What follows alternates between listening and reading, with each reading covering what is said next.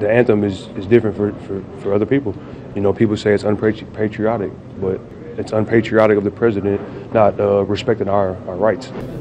It's something that's been on my mind, but you know, I didn't want to do it because for reasons. But you know, when I heard some comments that were made recently, I kind of put it over the top a little bit. And you know, I don't know if it's something. I'm not sure if it's something I plan on doing every game. You know, because my grandpa is a veteran, and I have no disrespect for that. But in terms of what's going on recently, and I thought today was a great opportunity to to show my support. Number one, like I said earlier, I wanted to support a teammate. I understand what's going on with Marty and his brother. It's tough. And secondly, I was just trying to bring some awareness to what's going on in Puerto Rico. I feel like we need to. It's U.S. territory. We need to get over there. We need to help those people.